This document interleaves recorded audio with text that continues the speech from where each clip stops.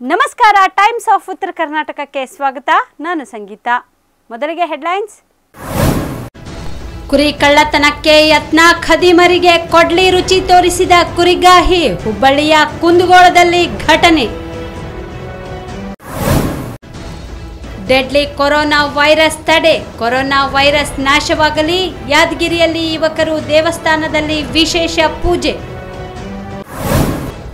ಸಮಾಜದಲ್ಲಿ ಚಿಕ್ಕ ಮತ್ತು ಚೊಕ್ಕದಾಗಿರೋ ಕುಂಬಾರ್ ಸಮಾಜದವರು ಶೈಕ್ಷಣಿಕವಾಗಿ ಮುಂದೆ ಬರಬೇಕಾದ ಅವಶ್ಯಕತೆ ಇದೆ. ಶಾಸಕ ರಾಜ್ಕುಮಾರ್ ಪಾಟೀಲ್ ತೇಲ್ಕೂರ್ ಅಭಿಪ್ರಾಯ. ಹಿರಿಯ ಪತ್ರಕರ್ತರ ಮನೆಯಲ್ಲಿ ಕಳ್ಳರ ಕೈಚಳಕ. ದೂರು ದಾಖಲೆಗೆ ವಿಶ್ವವಿದ್ಯಾಲಯ ಪೊಲೀಸರು ಹಿಂದೇಟು ಹಾಕುತ್ತಿದ್ದಾರೆ ಎಂದು ಹಿರಿಯ ಪತ್ರಕರ್ತ ಹಾಗೂ ಜೈ ಭೀಮ್ ವಾಹಿನಿಯ ಸಂಸ್ಥಾಪಕರು ಸುದ್ದಿಗೋಷ್ಠಿಯಲ್ಲಿ ಆರೋಪ ಮಾಡಿದ್ದಾರೆ.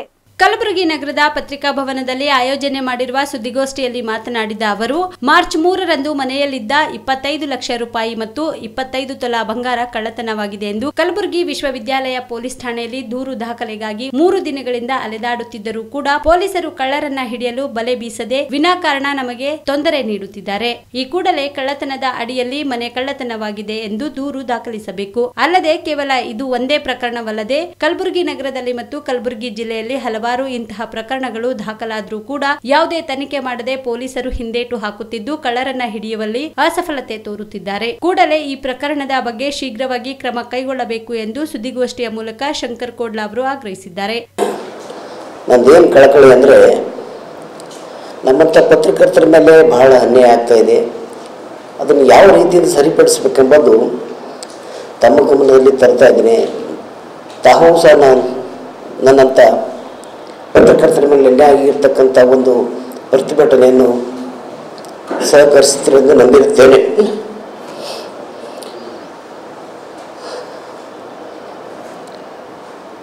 3ನೇ ತಾರೀಕು ನನ್ನ ಮನೆಯಲ್ಲಿ 20 ಲಕ್ಷ ರೂಪಾಯಿಗಳು ಮತ್ತು 25 ತೊಲೆ ಬಂಗಾರ ಕಳ್ಳತನವಾಗಿದೆ. 2 ದಿನದಿಂದ ಪೊಲೀಸ್ ಡಿಪಾರ್ಟ್ಮೆಂಟ್ಗೆ ಕೇಳಿದ್ರೆ ಅರ್ಜಿ ಸಹ ತಗೋತಾ ಇಲ್ಲ. ಸಾಕಷ್ಟು ಮನವಿ ಮಾಡಿಕೊಂಡಿದ್ದೇವೆ. ಕಮಿಷನರ್ಗೂ ಫೋನ್ ಮಾಡಿದ್ದೀನಿ, ಆಮೇಲೆ ಇನ್ಸ್ಪೆಕ್ಟರ್ಗೂ ಫೋನ್ ಮಾಡಿದ್ದೀನಿ. 2 ದಿವಸದಿಂದ ನಮ್ಮ ಮಗಳು ಪೊಲೀಸ್ ಸ್ಟೇಷನ್ ಇದ್ರು ಕೂತ್ರು ಯಾರು ಹಚ್ಕೊಳ್ಳಕ್ ತಗೋರಿಲ್ಲ. ಒಬ್ಬರ ಮೇಲೆ ಒಬ್ಬರು ಹಾಕಿ ಅರ್ಜಿಯನ್ನು ತಗೋತಾ ಇಲ್ಲ, FIR ಇಶ್ಯೂ ಮಾಡ್ತಾ ಇಲ್ಲ. ಪೊಲೀಸ್ ಡಿಪಾರ್ಟ್ಮೆಂಟು ಅಟ್ಟವರು ಕುಂದಗೋಳದಲ್ಲಿ ಫೇಲ್ಯೂರ್ ಆಗಿದೆ. ನನ್ನ ಮನೆ ಹಿಂದುಗಡೆ ಕುಷ್ಣೂರು ರೋಡ್ನಲ್ಲಿ ಸುಮಾರು 7-8 ಮನೆಗಳ ಕಳ್ಳತನದು, ಅವರಿಗೂ ಸಹ ನ್ಯಾಯ ದೊರಕಿಲ್ಲ. ಇವತ್ತು ಸಹ ಬೆಳಿಗ್ಗೆ ರಾಘವೇಂದ್ರ ಕಾಲೋನಿ 7 ಮನೆ ಕಳ್ಳತನ ಆಗಿದೆ, ಅವರಿಗೂ ಸಹ ನ್ಯಾಯ ದೊರಕಿಲ್ಲ. ಸ್ವಂತ ನನ್ನ ಮನೆಯ ಒಂದು ಪತ್ರಕರ್ತರ ಮನೆ ಕಳ್ಳತನ ಆದರೆ ಒಬ್ಬರು ಅವರು ನಮ್ಮನ್ನು ಗಣನೆಗೆ ತೆಗೆದುಕೊಳ್ತಾ ಇಲ್ಲ. ಅದಕ್ಕೆ ದಯವಿಟ್ಟು ನಾನು ನಿಮ್ಮ ಹತ್ರ ಈ ಮನೆಯನ್ನು ಮಾಡ್ತಾ ಇದ್ದೀನಿ. ನಮಗೆ 20 ಲಕ್ಷ ರೂಪಾಯಿ ಕ್ಯಾಶು, 25 ತೊಲೆ ಬಂಗಾರ, ಇನ್ನು ಆ ಬ್ಯಾಗ್ನಲ್ಲಿ ಕೆಲವು ಕಾರ್ಡ್ಗಳು, RC ಬುಕ್ಗಳಿದ್ದು. ಈಗ ಅಲ್ಲಿ 2-3 ಕೇಸ್ ಕೊಟ್ಟಿದ್ದೀನಿ. ಯಾವ ವಿಶ್ವವಿದ್ಯಾಲಯ ಪೊಲೀಸರು ಕ್ರಮವೇ ತಗೋತಾ ಇಲ್ಲ. ಈ ಕುರಿತು ನಗರ ಪೊಲೀಸ್ ಆಯುಕ್ತರಿಗೆ ಕೇಳಿದ್ರೆ, ನಾನು ಈಗಾಗಲೇ ವಿಶ್ವವಿದ್ಯಾಲಯ ಪೊಲೀಸ್ ಅಧಿಕಾರಿಗಳಿಗೆ ಸೂಚನೆ ನೀಡಿದ್ದೇವೆ. ಕೂಡಲೇ ಕಳ್ಳತನದ ಅಡಿಯಲ್ಲಿ ಪ್ರಕರಣ ದಾಖಲೆ ಮಾಡಲಾಗುವುದು. ನಮ್ಮ ಇಲಾಖೆಯಿಂದ ನಿರಂತರವಾಗಿ ಕಳ್ಳತನ, ಬೈಕ್ ಕಳ್ಳತನ ಸೇರಿದಂತೆ ಅನೇಕ ರೀತಿಯ ಪ್ರಕರಣಗಳ ಕುರಿತು ಜಾಗೃತಿ ಮೂಡಿಸುತ್ತೇವೆ ಎಂದು ಪೊಲೀಸ್ ಆಯುಕ್ತರಾದ MN ನಾಗರಾಜ್ ಅವರು ಸಮಜಾಯಿಸಿದ್ದಾರೆ. ನಗರದಲ್ಲಿ ಒಂದು ಮೋಟಾರ್ ಸೈಕಲ್ ಕಳ್ಳತನ ಆಗಿದೆ ಅಂತೇಳಿ ತಿಳಿದು ಬಂದಿದೆ. ಎರಡನೇದು ಯೂನಿವರ್ಸಿಟಿಯಲ್ಲಿ ಸಹ ಮನೆಯಲ್ಲಿ ಇಟ್ಟಿದ್ದು ದುಡ್ಡು ಮನೆಯಲ್ಲಿ ಇಲ್ಲ ಅಂತೇಳಿ ಏನೋ ಒಂದು ಕಂಪ್ಲೇಂಟ್ ಬಂದಿದೆ. ನಾನು ಅವರಿಗೆ ಕೇಸನ್ನು ತಗೊಳ್ಳಿಕ್ಕೆ ಇಬ್ಬರಿಗೂ ಸೂಚನೆ ಕೊಟ್ಟಿದ್ದೀನಿ. ಇಬ್ಬರು ಕೇಸ್ ರಿಜಿಸ್ಟರ್ ಮಾಡ್ತಾರೆ, ತನಿಖೆಯನ್ನು ಮಾಡಲಿಕ್ಕೆ ಹೇಳಿದ್ದೀನಿ, ಪತ್ತೆ ಮಾಡಲಿಕ್ಕೆ ಸಹ ಸೂಚನೆ ಕೊಟ್ಟಿದ್ದೀನಿ. ಇತ್ತೀಚೆಗೆ 5 ಲಕ್ಷ ಪಾಂಪ್ಲೆಟ್ಸ್ಗಳನ್ನ ನಾವು ಎಲ್ಲ ಕಡೆ ಹಂಚಿದ್ದೀವಿ. ಮನೆಯಲ್ಲಿ ಪ್ರಿಕಾಷನ್ಸ್ ಏನೇನು ತಗೋಬೇಕು, ಕಳ್ತನ ಆಗದಂಗೆ ಹೆಂಗೆ ನೋಡ್ಕೋಬೇಕು, ಇನ್ನೊಂದು ಯಾವ ರೀತಿ ಇರಬೇಕು, ಬ್ಯಾಂಕ್ ಲಾಕರ್ಗಳನ್ನ ಹೆಂಗೆ ಉಪಯೋಗಿಸ್ಕೋಬೇಕು, ದುಡ್ಡು ಎಕ್ಸಸ್ ಆಗಿ ಇಡೋದ್ರ ಬಗ್ಗೆ, ಒಡವೆಗಳನ್ನ ಇಟ್ಬಿಟ್ಟು ಬೀಗ ಹಾಕ್ಕೊಂಡು ಹೋಗೋದ್ರ ಬಗ್ಗೆ ಎಲ್ಲ ನಾವು ಅವೇರ್ನೆಸ್ ಪ್ರೋಗ್ರಾಮನ್ನು ಸಹ ಮಾಡ್ತಾಯಿದ್ದೀವಿ.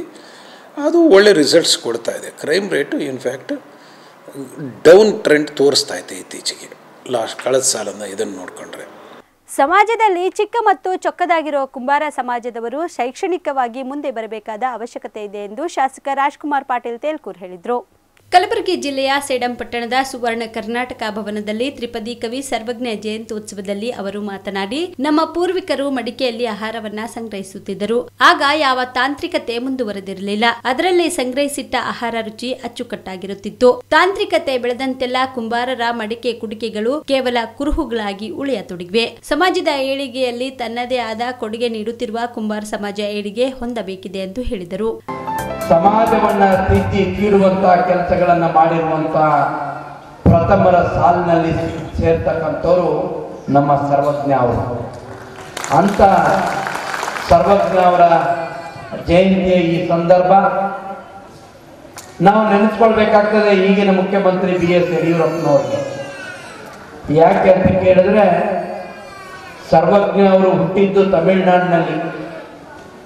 ಹಾಗಾಗಿ ತಮಿಳುನಾಡಿನಲ್ಲಿ ಸರ್ವಜ್ಞ ಅವರ ಮೂರ್ತಿಯ ಅನಾವರಣ ಆಗಬೇಕು ಅಂತೇಳಿ ಇಲ್ಲಿನ ಸಮಾಜದ ಬಹು ದಶಕಗಳ ಬೇಡಿಕೆ ಆಗಿತ್ತು.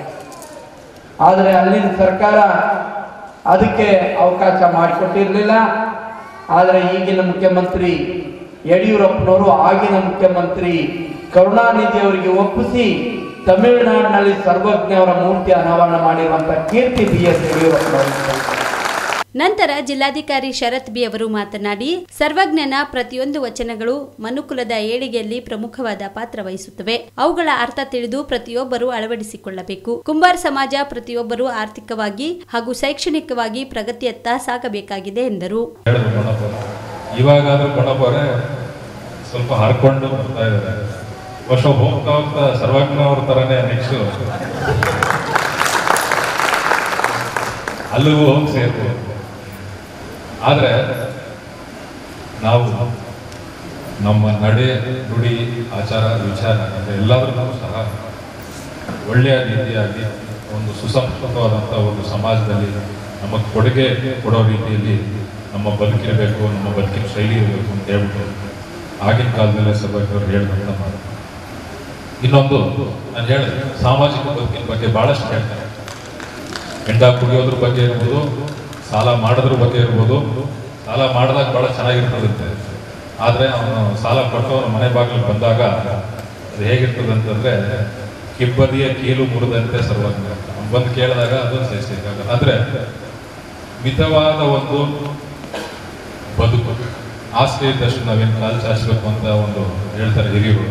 ಆ ರೀತಿಯಾದಂಥ ಒಂದು ನಂತರ ಇದೇ ಸಂದರ್ಭದಲ್ಲಿ ಕುಂಬಾರ ಸಮಾಜದ ಜಿಲ್ಲಾಧ್ಯಕ್ಷರಾದ ಶಿವಶರಣಪ್ಪ ಕುಂಬಾರ್ ಮಾತನಾಡಿದರು. ಜಿಲ್ಲೆಯ ಕುಂಬಾರ ಸಮಾಜದ ಅಧ್ಯಕ್ಷನಾಗಿ ಅವರಲ್ಲಿ ಒಂದೇ ಮನವಿಯನ್ನು ಮಾಡಿಕೊಳ್ಳೋದೇನೆಂದರೆ, ಇಡೀ ನಮ್ಮ ಜಿಲ್ಲೆಯಲ್ಲಿ ಎಲ್ಲ ತಾಲೂಕುಗಳಲ್ಲಿ ಒಂದೇ ಒಂದು ಕುಂಬಾರನಿಗಾಗಿ ಯಾವುದೇ ರೀತಿಯ ಸೌಲಭ್ಯಗಳು ಇಲ್ಲಿವರೆಗೂ ದೊರೆತಿಲ್ಲ. ಯಾರೂ ಸಹ ನಮ್ಮ ಜನರಿಗೆ ನೋಡುವಂಥ ಈ ರಾಜಕೀಯವಾಗಲಿ ಸರ್ಕಾರವಾಗಲಿ ಯಾವುದೂ ಸಹ ಇಲ್ಲಿವರೆಗೂ ನೋಡಿಲ್ಲ. ಸರ್ ಅವರಲ್ಲಿ ಒಂದೇ ಒಂದು ವಿನಂತಿ, ಜಿಲ್ಲೆಯಲ್ಲಿ ಇಡೀ ಎಲ್ಲ ತಾಲೂಕುಗಳಲ್ಲಿ ನಮಗೆ ಒಂದೊಂದು ಭವನವನ್ನು, ಒಂದು ಸಣ್ಣದಾಗಿ ಒಂದು ಸಣ್ಣ ಜಾಗವನ್ನು, ಒಂದೊಂದು 30-40 ಜಾಗವನ್ನು ತಮ್ಮ ಅಧಿಕಾರಾವಧಿಯಲ್ಲಿ ಮಾಡಲಿಕ್ಕಾದರೆ ಮಾಡಿ ನಮ್ಮ ಸಮಾಜಕ್ಕೆ ಒಂದು ನೆಲೆಯನ್ನು, ಒಂದು ಕೂಡ್ಲಿಕ್ಕೆ ಪ್ಲೇಸನ್ನು ತಾವು ದಯಪಾಲಿಸಬೇಕಂತ ಹೇಳಿ ವಿನಂತಿಯನ್ನು ಮಾಡ್ತಾರೆ.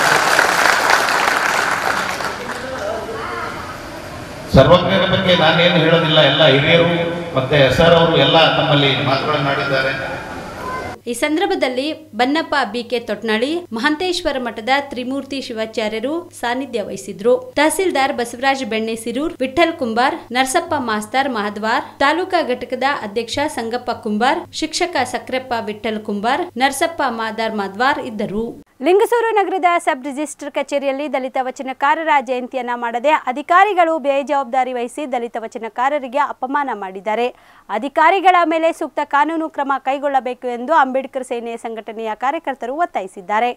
ಲಿಂಗಸೂರು ನಗರದ ಸಬ್ ರಿಜಿಸ್ಟರ್ ಕಚೇರಿಯಲ್ಲಿ ಅಧಿಕಾರಿಗಳು ದಲಿತ ವಚನಕಾರರ ಜಯಂತಿಯನ್ನ ಆಚರಣೆ ಮಾಡದೆ ಕಚೇರಿ ಕೆಲಸದಲ್ಲಿ ತೊಡಗಿಕೊಂಡಿದ್ದರು. ಅಂಬೇಡ್ಕರ್ ಸೇನೆ ಸಂಘಟನೆಯ ಕಾರ್ಯಕರ್ತರು ತೆರಳಿ ವಿಚಾರಿಸಿದಾಗ ತಡವರಿಸಿ ಆಚರಣೆಗೆ ಸಮಯ 12:45 ಆಚರಣೆಗೆ ಮುಂದಾಗಿದ್ರು. ಇನ್ನು ಮಾದಾರ ಚೆನ್ನಯ್ಯ, ಡೋಹಾರ ಕಕ್ಕಯ್ಯ, ಮಾದಾರ ಧೂಳಯ್ಯ, ಸಮಗಾರ ಹರಳಯ್ಯ, ಉರಿಲಿಂಗ ಪೆದ್ದಿ ಮೊದಲಾದ ಅವಿಜ್ಞೆಗೆ ಒಳಗಾದ ಶಿವಶರಣರ ಜಯಂತಿಯನ್ನ ದಲಿತ ವಚನಕಾರರ ಹೆಸರಿನಲ್ಲಿ ಸರ್ಕಾರ ಆಚರಿಸುತ್ತಾ ಬಂದಿದೆ. ಅದರಂತೆ ಸರ್ಕಾರ ಸುತ್ತೋಲೆ ಆಯೋಜಿಸಿದ್ರು. ಜಯಂತಿ ಸಮಯಕ್ಕೆ ನಡೆಸದೆ ಸಮಾಜಕ್ಕೆ ತಪ್ಪು ಸಂದೇಶವನ್ನ ರವಾನಿಸಿ ಶರಣರನ್ನ ಅವಮಾನಿಸಿದಂತಾಗಿದೆ. ಕಚೇರಿಯ ಅಧಿಕಾರಿಯಾದ ಸುಭಾಷ್ ಹಾಗೂ ಸಿಬ್ಬಂದಿಯಾದ ಮಾಂತೇಶ್ ಬೇಜವಾಬ್ದಾರಿಯಾಗಿ ಕೆಲಸ ಮಾಡುತ್ತಿದ್ದಾರೆ. ಇಂತಹ ಅಧಿಕಾರಿಗಳ ವಿರುದ್ಧ ಕ್ರಮಕ್ಕೆ ಮುಂದಾಗಬೇಕು ಎಂದು ಆಗ್ರಹಿಸಿದ್ರು.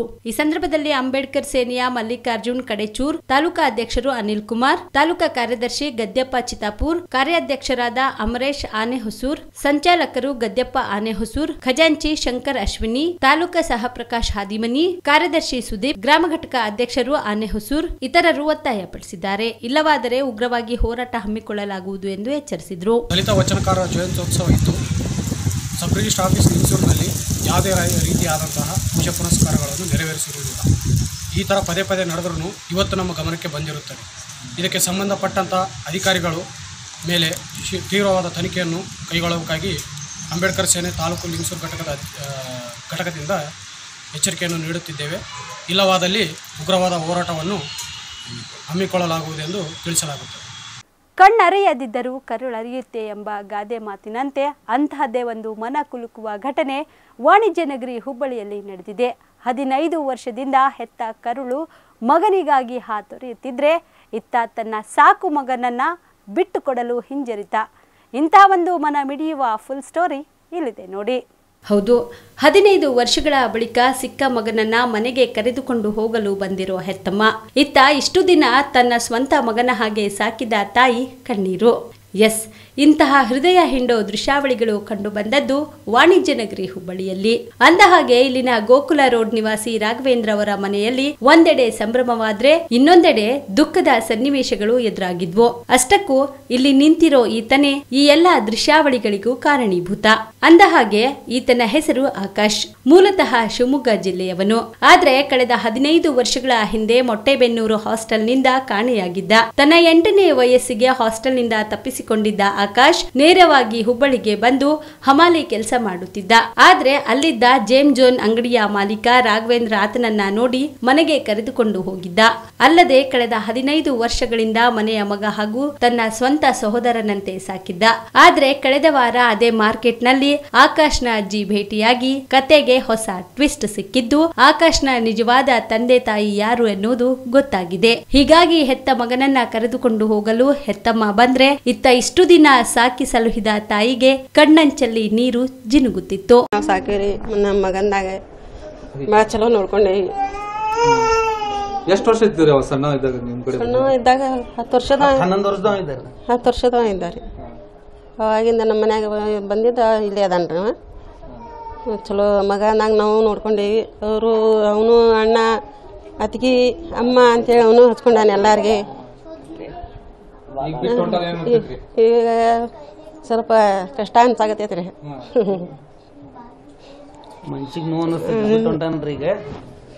ಆದ್ರೂ ಬರ್ತಾ ಇರ ಎಲ್ಲರೂ ಒಂದ ಮಾತು ಹೇಳಿವ್ರಿ. ಅವ್ನು ಬರ್ತಾ ಇರ್ತಾ ಕಂಟಿನ್ಯೂ ಬರ್ತಿರ್ಬೇಕಪ್ಪ. ನೀ ಬರ್ತಿರ್ಬರ್ಪ ಮತ್ತ ಫೋನ್ ಮಾಡಪ್ಪ ಅಂತ ಹೇಳಕತ್ತೇವ್ರಿ. ಫೋನ್ ಮಾಡ್ತಿರ್ತಾನ್ರಿ. ಒಟ್ಟು ಮಾಡ್ತಾನ್ರಿ. ಮೊನ್ನೆ ಹೋಗಿ ಫೋನ್ ಮಾಡ್ಯಾನ. ಈಗ ಸಿಕ್ ನಮ್ಗೆ ಒಂದು 12-13 ವರ್ಷ ಆತ್ರಿ. ಅವ ಸಣ್ಣವ ಇದ್ದಾಗ ಗಾಂಧಿ ಮಾರ್ಕೆಟ್ ಹತ್ತಿತ್ತು ನೋಡ್ರಿ. ಮೊದ್ಲು ಗಾಂಧಿ ಮಾರ್ಕೆಟ್ ಹತ್ತುವಾಗ ಅಲ್ಲಿ ಬೆಳಗ್ಗೆ ಜಾಬ್ ಮಾಡ್ತಿದ್ದಾರೆ. ಬೆಳಗ್ಗೆ ಹಮ್ಮಲಿ ಮಾಡೋದು ಟೈಮ್ ಬಾಕಿ ಟೈಮ್ದಾಗ ಬಂದು ಅಲ್ಲಿ ಅಂಗಡಿ ಒಳಗೆ ಬಂದು ಗೇಮ್ ಮಾಡ್ಕೊಂಡು ಕುಂದಿರ್ತಿದ್ದಾರೆ. ಅವ ಅಷ್ಟು ಸಣ್ಣ ಹುಡುಗ ಅಷ್ಟೆಲ್ಲ ಅಂತ ಕೆಲಸ ಮಾಡೋದು ಸರಿಯಲ್ಲ ಅಂತೇಳಿ ನಾವು ಅಲ್ಲಿ ಬೇಡಪ್ಪ ಇದೆಲ್ಲ ಕೆಲಸ ಮಾಡೋದು ಬೇಡ, ನೀನು ನಮ್ಮ ಅಂಗಡಿಯಾಗ ಇದ್ದು ಬಿಡು ಅಂತೇಳಿ ಅವಂಗ ಅಂಗಡಿಯಾಗ ಕರ್ಕೊಂಬಂದು ಅಂಗಡಿಯಾಗ ಕುಂದಿಸ್ಬಿಟ್ರಿ. ಅವ್ನು ಸುಮ್ಮನೆ ಅಲ್ಲೇ ರೀ. ಅವ ಏನು ಮಾಡೋದೇನು ಬೇಡ್ರಿ. ಅವ ಮನೆಗೆ ಬರೋದು, ಮನ್ಯಾಗ ಬರೋದು, ಮನ್ಯಾಗೇನು ಕೆಲಸ ಮಾಡೋದು, ಮನೆಗೆ ಬಂದು ಅವ ಏನಿಲ್ರಿ. ಮನೆ ಅಂದ್ರೆ ಏನ್ರಿ ಬರೀ ಬರುದ, ಮನ್ಯಾಗ ಕುಂದ್ರದ, ಅಷ್ಟ ಮಾಡೋದು. ಆಮ್ಯಾಗ ಅಂಗಡಿಗೆ ಹೋಗೋದು, ನಮ್ಮ ಕೂಡ ಅಂಗಡಿಗೆ ಬರ್ತಿದ್ದಾರೆ, ಅಂಗಡಿಯಾಗ ಅಲ್ಲಿ ಗೇಮ್ ಆಡ್ಕೊಂಡು ಕುಂದ್ರದ ಹಂಗೆ ಬರೋದ ಮಾಡಿದ್ದಾರೆ. ಆಮ್ಯಾಗ ಅದಾದ್ಮ್ಯಾಗ ನಾವು ಅದು ಅಂಗಡಿ ಸ್ವಲ್ಪ ಬಿಟ್ಬಿಟ್ರಿ, ಬಾರ್ ಅಂಗಡಿ ತೊಗೊಂಡ್ಮ್ಯಾಗ ಅಲ್ಲಿ ಬೇಡ ಅಂಥೇಳಿ ಅವ್ಗೆ ಇಲ್ಲಿ ಕಾಂಟ್ರಾಕ್ಟ್ ತೊಗೊಂಡ್ಬಿಟ್ರಿ. ನಾವೆಲ್ಲೇ ಅವ ಅಲ್ರಿ ಒಟ್ಟು MRP ಅಂದ್ರೆ ಒಂದು ನಡ್ಸಕ್ಕೆ ತೊಗೊಂಡಿದ್ದು ಬಾರ್ ಅಂಗಡಿ ಇದೆ ರೀ, ಅಲ್ಲಿ ಮ್ಯಾನೇಜರ್ ಜಾಬ್ ಒಳಗೆ ನಾವು ಅವ್ನು ಕೂಡ ತೊಗೊಂಡಿರಿ. ಅವಾಗ್ಲಿಂದ ಅವ ನಮ್ಮ ಕಡೆನ ಅದಾರ. ಅವ ಸಣ್ಣ ಇದ್ದಾಗ ಅವ್ರು ಭದ್ರಾವತಿ ಅವ್ರು, ಅಲ್ಲಿಂದ ಅವಂಗ ಮೊಟ್ಟೆಬೆನ್ನೂರದೊಳಗೆ ಹಾಸ್ಟೆಲ್ದಾಗ ಹಾಕಿದ್ರಿ. ಅವಂಗ ಅಲ್ಲಿಂದ ಮಿಸ್ ಆಗಿದ್ದಾರೆ. ಅವ್ರ ತಂದೆ ತಾಯಿಯವರು ಅಲ್ಲಿ ಕಂಪ್ಲೇಂಟು ಕೊಟ್ಟಿದ್ರಂತ್ರಿ ಭದ್ರಾವತಿ ಮೊಟ್ಟೆಬೆನ್ನೂರೊಳಗೆ. ಅಲ್ಲಿ ಪೊಲೀಸರು 3-4 ತಿಂಗಳ ಹುಡುಕಿದಾರ್ರಿ. ಇಲ್ಲಿ ಸಿಕ್ಕಿದ ಕಾರಣಕ್ಕೆ ಅವ್ರು ಮತ್ತು ಅವ್ರ ಪಪ್ಪಾರ ಕರ್ಕೊಂಬಂದು ಇಲ್ರಿ ನಿಮ್ಮ ಮಗ ಸಿಗೋಲ್ಲ ಅಂತೇಳಿ ಅವ್ರ ಕಡೆಯಿಂದ ಸೈನ್ ತೊಗೊಂಡು ಕಳಿಸ್ಬಿಟ್ರಂತ್ರಿ. ಆಮ್ಯಾಗ ಅವರು ಎಲ್ಲ ಕಡೆ ಹುಡುಕಾಡ್ರಿ, ಒಂದು 6 ತಿಂಗಳ ಮಟ್ಟ ಹುಡುಕಾಡ್ರಿ ಸಿಕ್ಕಿಲ್ಲ. ಆಮ್ಯಾಗ ಇವನು ಅವು ಭದ್ರಾವತಿಗೆ ಹೋಗಿ ಒಂದು 2-3 ಸಲ ಹುಡುಕಾಡಿ ಬಂದನ್ರಿ, ಅವ್ರು ಸಿಕ್ಕಿಲ್ಲ. ಅವ್ರ ತಂದೆ ತಾಯಿಯವರು ಅಲ್ಲಿ ಅವ್ರ ಬಿಸ್ನೆಸ್ ಇಲ್ಲಿ ಸೆಟ್ ಆದ ಕಾರಣಕ್ಕೆ ಅವ್ರು ಬೆಂಗಳೂರು ಸೆಟಲ್ ಆಗ್ಯಾರ್ರಿ. ಆ ಕಾರಣಕ್ಕೆ ಭದ್ರಾವತಿ ಒಳಗೆ ಅವ್ನು ಸಿಕ್ಕಿಲ್ಲ. ಇಲ್ಲಿ ಅವ್ರು ಬಂದು ಅಲ್ಲಿ ಹುಡುಕಾಡ್ರಿ, ಅವ್ನು ಸಿಕ್ಕಿಲ್ರಿ. ಅವ ಹುಬ್ಳಿಗೆ ಸೆಟಲ್ ಆಗ್ಯಾನ, ಅವ್ರು ಬೆಂಗಳೂರು ಸೆಟಲ್ ಆಗ್ಯಾನ. ಆ ಕಾರಣಕ್ಕೆ ಇಬ್ಬರಿಗೂ ಸಿಕ್ಕಿಲ್ರಿ ಅವರು. ಅಚಾನಕ್ ಒಬ್ಬರು ಅಜ್ಜಿಯರು ಸಿಕ್ಕರು. ಅವಂಗೆ ಆ ಅಜ್ಜಿಲಿಂದ ಅವಂಗ ಕನೆಕ್ಟ್ ಆದ್ರಿ ಅವರು. ಅಜ್ಜಿಯವ್ರಿಗೆ ಅವ ಅಜ್ಜಿಗೆ ಗುರುತು ಹಿಡ್ದಾರಿ. ಅಜ್ಜಿ ನೀವು ಈ ಊರ್ದವ್ರೇನ್ರಿ ಹಂಗೆ ಹಿಂಗೆ ಅಂತ ಮಾತಾಡಿದ್ಮ್ಯಾಗ ಹೌದು ಅಂದ್ಮ್ಯಾಗ ಅವ್ರ ಅಜ್ಜಿಯವ್ರು ಅವ್ರ ಅಪ್ಪನ ಕಾಂಟ್ಯಾಕ್ಟ್ ನಂಬರ್ ಮಾಡಿ ಅವ್ರ ಅಪ್ಪಾರ ಕರೆಸಿ ಅವ್ರ ತಂದೆ ತಾಯಿಯವ್ರು ಬಂದು ಕರ್ಕೊಂಡೋಗಿ ಅವ್ರ ತಂದೆ ತಾಯಿಯವ್ರು ಬಂದಾರ್ರಿ.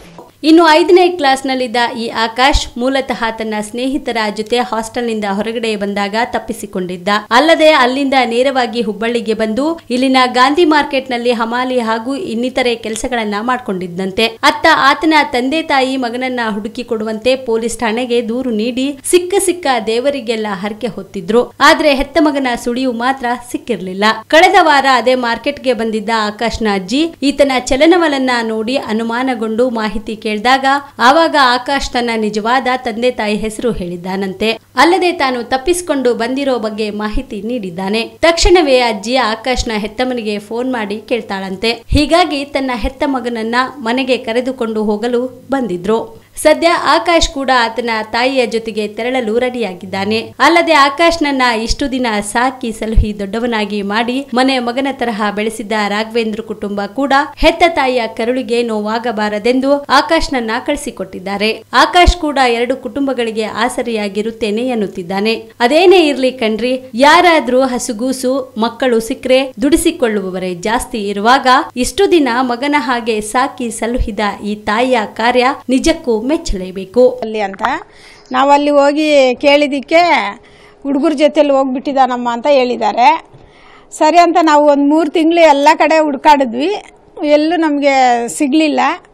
ಸರಿ ಅಂತ ನಾವು ಇನ್ನು ಫೋನ್ ಬರ್ತಿತ್ತು ಇವನಿಂದ ನಮ್ಮ ರಿಲೇಷನ್ ಅವ್ರ ಮನೆಗೆ. ಆಮೇಲೆ ಎಲ್ಲೋ ಇದ್ದಾನೆ ಅಂತ ಅಲ್ಲೂ ಫೋನ್ ನಂಬರು ಎಲ್ಲಿಂದ ಬರ್ತಿದೆ ಅಂತ ನಾವು ನೋಡಿಕೊಂಡು ಅಲ್ಲೂ ಎಲ್ಲನೂ ಹುಡುಕಾಡಿದ್ವಿ. ಆದರೂ ನಮಗೆ ಗೊತ್ತಾಗಿಲ್ಲ ಇವನು ಇರೋ ಜಾಗ. ಈಗ ಜಸ್ಟ್ ಇವಾಗ 1.5 ತಿಂಗಳೇನೋ ಆಯಿತು ಇವನು ಗೊತ್ತಾಗಿ. ಈ ಹುಬ್ಳಿಯಲ್ಲಿ ನಮ್ಮ ಅತ್ತೆಗೆ ಸಿಕ್ಕಿದ್ರು. ಆಮೇಲೆ ಈ ಥರ ಅಜ್ಜಿ ಅಂತ ಅವನೇ ಮಾತಾಡ್ಸಿದ್ದಾನೆ, ಅವನು ಎಲ್ಲ ಅಡ್ರೆಸ್ ಹೇಳಿದ್ದಾನೆ. ಹಂಗಾಗಿ ನಮಗೆ ಗೊತ್ತಾಯಿತು. ಇಷ್ಟು ದಿನ ನಮ್ಮ ಮಗನಿಗೆ ಇವರು ನೋಡಿದ್ದಕ್ಕೆ ತುಂಬ ಸಂತೋಷನೇ ಆಯಿತು.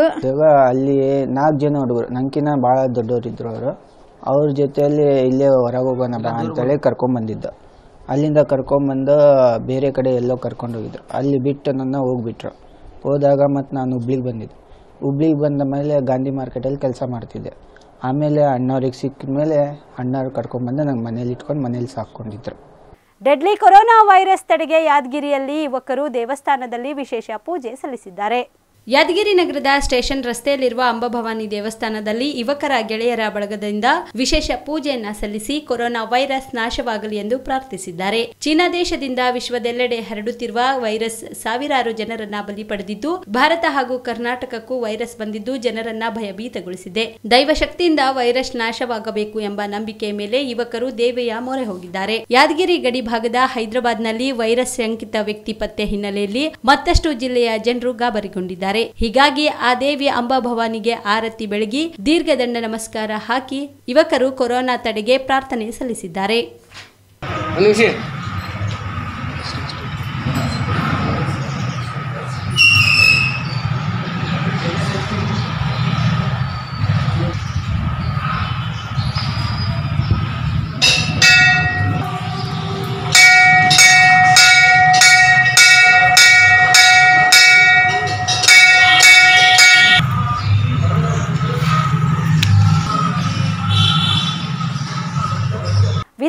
ವಿಧಾನಸಭೆಯಲ್ಲಿ ಸ್ಪೀಕರ್ ವಿಶ್ವೇಶ್ವರಯ್ಯ ಕಾಗೇರಿ ಸಂವಿಧಾನವನ್ನ ರಚನೆ ಮಾಡಿದ ಡಾಕ್ಟರ್ BR ಅಂಬೇಡ್ಕರ್ ಅವರಿಗೆ ಅಪಮಾನ ಮಾಡುವಂತಹ ಹೇಳಿಕೆಗಳನ್ನು ನೀಡಿದ್ದು ಖಂಡನೀಯ. ಅವರು ದೇಶದ ಜನತೆಯಲ್ಲಿ ಕ್ಷಮೆ ಯಾಚಿಸಬೇಕೆಂದು ಕರ್ನಾಟಕ ಪ್ರದೇಶ ಕಾಂಗ್ರೆಸ್ ಸಮಿತಿ ಪರಿಶಿಷ್ಟ ಜಾತಿಯ ಅಧ್ಯಕ್ಷ FH ಜಗಪ್ಪ ಅವರು ಆಗ್ರಹಿಸಿದರು. ಹುಬ್ಬಳ್ಳಿ ನಗರದಲ್ಲಿಂದು ಮಾತನಾಡಿದ ಅವರು, ದೇಶದಲ್ಲಿ ಬಿಜೆಪಿ ಸರ್ಕಾರ ಅಧಿಕಾರಕ್ಕೆ ಬಂದ ನಂತರ ಸಂವಿಧಾನಕ್ಕೆ ಅಪಮಾನ ಮಾಡುವಂತಹ ಕೆಲಸಗಳು ಸರತಿ ಸಾಲಿನಲ್ಲಿ ಆಗುತ್ತಿದ್ದು, ಮೊದಲು ಡಾಕ್ಟರ್ BR ಅಂಬೇಡ್ಕರ್ ಅವರು ಸಂವಿಧಾನ ರಚನೆ ಮಾಡಿಲ್ಲ. ಬಿಜೆಪಿ ಸರ್ಕಾರ ಅಧಿಕಾರಕ್ಕೆ ಬಂದ ನಂತರ ಸಂವಿಧಾನ ಬದಲಾವಣೆ ಮಾಡುವುದು ನಮ್ಮ ಉದ್ದೇಶ ಎಂದು ಹೇಳಿದರು. ಅಲ್ಲದೆ ಕಳೆದ 2018 ಆಗಸ್ಟ್ 9ರಂದು ದೆಹಲಿಯಲ್ಲಿ ಸಂವಿಧಾನ ಪ್ರತಿ ಸುಟ್ಟು ಹಾಕಿ ಅಪಮಾನ ಮಾಡಲಾಗಿತ್ತು. ಇದಕ್ಕೆ ಸಂಬಂಧಿಸಿದಂತೆ ಪ್ರಕರಣ ದಾಖಲಿಸಿದ್ರೂ ತಪ್ಪಿತಸ್ಥರ ವಿರುದ್ಧ ಈವರೆಗೂ ಕ್ರಮ ಕೈಗೊಂಡಿಲ್ಲ. ರಾಜ್ಯದಲ್ಲಿ ಶಿಕ್ಷಣ ಇಲಾಖೆ ತನ್ನ ವೆಬ್ಸೈಟ್ನಲ್ಲಿ ಅಪಮಾನ ಮಾಡುವಂತಹ ಕೆಲಸ ಮಾಡಿತು. ಇದೀಗ ಸ್ಪೀಕರ್ ವಿಶ್ವೇಶ್ವರಯ್ಯ ಕಾಗೇರಿ ಅವರು ಕೂಡ ವಿಧಾನಸಭೆಯಲ್ಲಿ ಡಾಕ್ಟರ್ BR ಅಂಬೇಡ್ಕರ್ ಅವರಿಗೆ ಅಪಮಾನ ಮಾಡುವಂತಹ ಕೆಲಸ ಮಾಡಿದ್ದು, ಇದನ್ನು ಕಾಂಗ್ರೆಸ್ ಪಕ್ಷ ಗಂಭೀರವಾಗಿ ಖಂಡಿಸುತ್ತದೆ. ಅಲ್ಲದೆ ಇತಿಹಾಸ ತಿರುಚಿ ಹೇಳುವ ಕೆಲಸ ಮಾಡಿದ ಅವರು ರಾಜ್ಯದ ಜನರಲ್ಲಿ ಕ್ಷಮೆ ಯಾಚಿಸಬೇಕು ಎಂದು ಒತ್ತಾಯಿಸಿದರು. ಮುಖ್ಯಮಂತ್ರಿ BS ಯಡಿಯೂರಪ್ಪ ಅವರು ಮಂಡಿಸಿದ ಬಜೆಟ್ನಲ್ಲಿ ಪರಿಶಿಷ್ಟ ಜಾತಿ, ಪರಿಶಿಷ್ಟ ಪಂಗಡಕ್ಕೆ ಕಡಿಮೆ ಹಣವನ್ನ ನೀಡಿ ದಲಿತ ವಿರೋಧಿ ಬಜೆಟ್ ಮಾಡಿದೆ. ಕಳೆದ ಬಾರಿ ಮೈತ್ರಿ ಸರ್ಕಾರ, ಸಿದ್ದರಾಮಯ್ಯ ಸರ್ಕಾರ ಸಂಪೂರ್ಣ ಬಜೆಟ್ನಲ್ಲಿ 24.1% ನೀಡಿ 30,000 ಕೋಟಿ ಹಣವನ್ನ ಬಜೆಟ್ನಲ್ಲಿ ಕೊಟ್ಟಿದ್ರು. ಆದ್ರೆ ಈ ಬಾರಿ 26,000 ಕೋಟಿ ನೀಡಿ ಸಮುದಾಯಕ್ಕೆ ಅನ್ಯಾಯ ಮಾಡಿದೆ. ಕೂಡಲೇ ಮುಖ್ಯಮಂತ್ರಿಗಳು ಬಜೆಟ್ನಲ್ಲಿ ತಿದ್ದುಪಡಿ ತಂದು 4,000 ಕೋಟಿ ಬಿಡುಗಡೆ ಮಾಡಬೇಕೆಂದು ಮನವಿ ಸಲ್ಲಿಸಿದ್ರು. ಕೂಡಲೇ ತೈಲ ಬೆಲೆ ಕಡಿಮೆ ಮಾಡಬೇಕೆಂದು ಸರ್ಕಾರಕ್ಕೆ ಒತ್ತಾಯಿಸಿದ್ರು. ಏನಂದ್ರೆ ಎರಡನೇ ಪ್ರಯತ್ನ ಇದು ಕರ್ನಾಟಕ ರಾಜ್ಯದಲ್ಲಿ ಬಿಜೆಪಿ ಸರ್ಕಾರ ರಚನೆ ಆಗಿದಂತ ಸಂದರ್ಭದಲ್ಲಿ ಇದು ಎರಡನೇ ಪ್ರಯತ್ನ. ಒಂದು ಪ್ರಯತ್ನ ಸುರೇಶ್ ಕುಮಾರ್ ಅವರು ಶಿಕ್ಷಣ ಮಂತ್ರಿಗಳಾದ ಸಂದರ್ಭದಲ್ಲಿ ಅವರು ಸಂವಿಧಾನ ದಿನಾಚರಣೆ ಮಾಡುವಂತ ಸಿದ್ಧತೆಯಲ್ಲಿ ಶಿಕ್ಷಣ ಇಲಾಖೆ ಒಂದು ಕೈಪಿಡಿ ಬಿಡುಗಡೆ ಮಾಡಿತ್ತು. ಆ ಕೈಪಿಡಿಯಲ್ಲಿ ಅಂಬೇಡ್ಕರ್ ಒಬ್ಬರೇ ಸಂವಿಧಾನ ಬರಲಿಲ್ಲ, ಬಹಳ ಜನ ಬರೋರು ಅಂತ ಹೇಳಿ ಉದ್ದಟತನದ ಮಾತುಗಳನ್ನ ಆಡಿದಾಗ ನಾವೆಲ್ಲ ಪ್ರತಿಭಟಿಸಿದ್ವಿ. ಅದಕ್ಕೆ ಅದನ್ನ ಆ ಅಧಿಕಾರಿಯನ್ನ ಅಮಾನತುಗೊಳಿಸಿದ್ರು ಮತ್ತು ಕ್ಷಮೆನೇ ಕೇಳಿದ್ರು. ಅದೇ ರೀತಿಯಾಗಿ ನಾನು ಸನ್ಮಾನ್ಯ ಸಭಾಧ್ಯಕ್ಷರಾದಂಥ ವಿಶ್ವೇಶ್ವರ ಹೆಗಡೆ ಕಾಗೇರಿ ಹತ್ರ ವಿನಂತಿ ಮಾಡ್ಕೊಳ್ತೇನೆ, ದಯವಿಟ್ಟು ಈ ರಾಜ್ಯದ ಈ ರಾಷ್ಟ್ರದ ಕ್ಷಮೆ ಕೇಳಬೇಕು. ನೀವು ಅಂಬೇಡ್ಕರ್ ಬಗ್ಗೆ ಅವಮಾನ ಮಾಡಿದ್ದಕ್ಕೆ ಕ್ಷಮೆ ಕೇಳಬೇಕು. ಇಲ್ಲಾಂದ್ರೆ ಸಂವಿಧಾನ ಪ್ರಿಯರು ನಿಮ್ಮ ವಿರುದ್ಧ ಈ ರಾಜ್ಯದುದ್ದಕ್ಕೂ ಪ್ರತಿಭಟನೆ ಕಾರ್ಯಕ್ರಮ ಮಾಡಬೇಕಾದ ಅನಿವಾರ್ಯ ಆಗುತ್ತೆ. ಅದಕ್ಕೆ ನೀವು ಅವಕಾಶ ಕೊಡಬಾರ್ದು ಅಂತ ಹೇಳಿ ಅವರಲ್ಲಿ ವಿನಂತಿ ಮಾಡ್ಕೊಳ್ತೇವೆ. 2,37,800 ಕೋಟಿಗಳ ಬಜೆಟ್.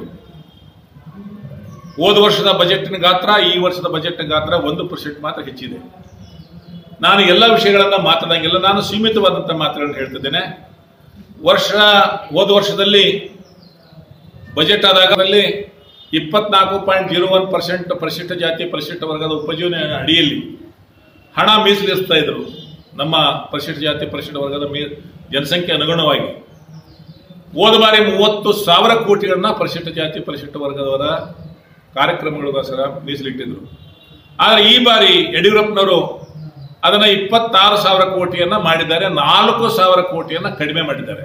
ಪೊಲೀಸ್ ಇಲಾಖೆಯಿಂದ ಸಾರ್ವಜನಿಕರಲ್ಲಿ ಸುರಕ್ಷತೆ ಜಾಗೃತಿ ಅರಿವು ಮೂಡಿಸುವ ಕಾರ್ಯಕ್ರಮವನ್ನು ಗೋಕಾಕ್ ಪೊಲೀಸ್ ಉಪವಿಭಾಗದ ವತಿಯಿಂದ ಗೋಕಾಕ್ ಡಿವೈಎಸ್ಪಿ DT ಪ್ರಭು ಅವರ ನೇತೃತ್ವದಲ್ಲಿ ಹಮ್ಮಿಕೊಳ್ಳಲಾಗಿತ್ತು.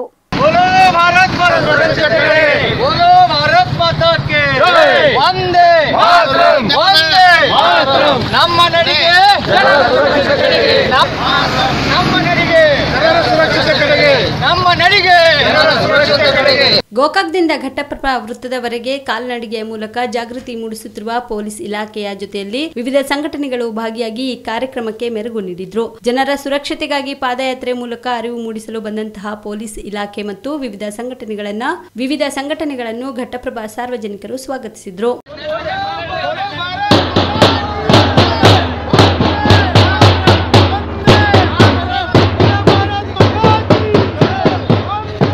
ಕುರಿಗಳತನ ಮಾಡಲು ಹೋಗಿದ್ದ ಕಳ್ಳರಿಗೆ ಕುರಿಗಾಹಿ ಒಬ್ಬ ಕೊಡಲಿಯ ರುಚಿ ತೋರಿಸಿದ ಘಟನೆ ಹುಬ್ಬಳ್ಳಿಯ ಕುಂದಗೋಳ ತಾಲೂಕಿನಲ್ಲಿ ನಡೆದಿದೆ.